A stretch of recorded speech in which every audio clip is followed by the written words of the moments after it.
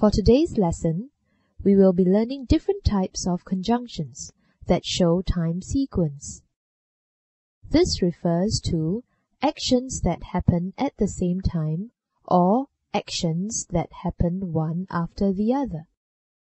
The words are when, while, as, before, after, as soon as, and until.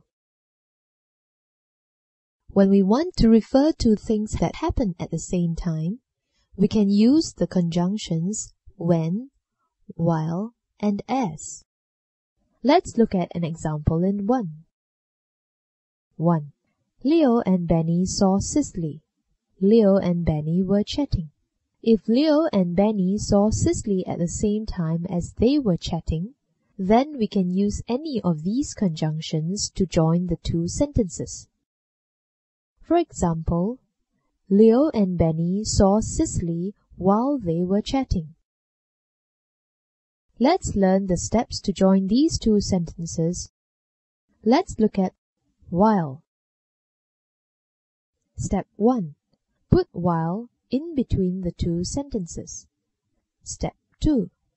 Change Leo and Benny in the second sentence to the pronoun they. Step 3. Remove the full stop at the end of the first sentence. So we have 1a. Leo and Benny saw Cicely while they were chatting. The steps are also the same for the words when and as. So we have 1b. Leo and Benny saw Cicely when they were chatting. When we use the word as, the sentence becomes 1c. Leo and Benny saw Cicely as they were chatting. Let's now look at another group of conjunctions. When we want to refer to two actions that happen one after the other, we can use conjunctions such as before, after, and as soon as. Let's look at the example in 2. Rumbo finished the cake. Cherry arrived. If the action in the first sentence happened first, that is, if Rumbo had finished the cake first, then we can join the two sentences using the word before. For example, 2a. Rumbo finished the cake before Cherry arrived. When we use the conjunction before, the sentence that refers to the first action must be in front of before. When we use the conjunctions after and as soon as, the sentence that refers to the first action must be after these conjunctions instead. 2b. Cherry arrived after Rumbo finished the cake. When we use the word as soon as, the sentence becomes 2c. Cherry arrived as soon as Rumbo finished the cake.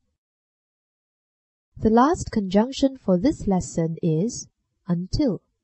We use until to mean up to the time when. For example, Leo waited until Cherry arrived. This means that Leo waited up to the time when Cherry arrived.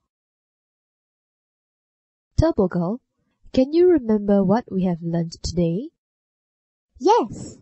We have learned different types of conjunctions that show time sequence.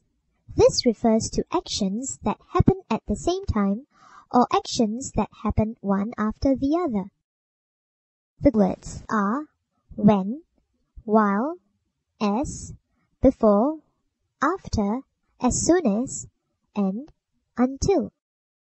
When we want to refer to things that happen at the same time, we can use the conjunctions when, while, and as. For example, 1b.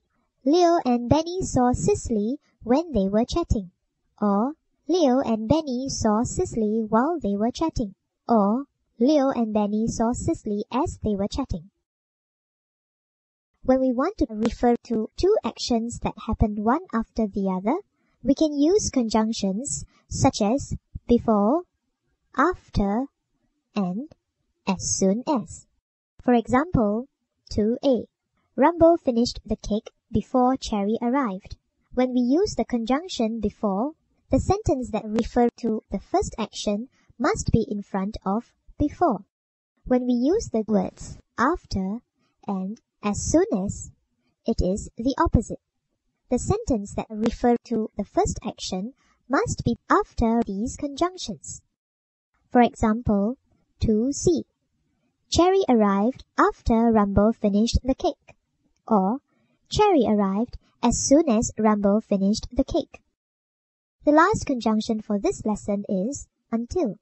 We use until to mean up to the time when. For example, Leo waited until Cherry arrived. This means that Leo waited up to the time when Cherry arrived. Good job, Turbo Girl.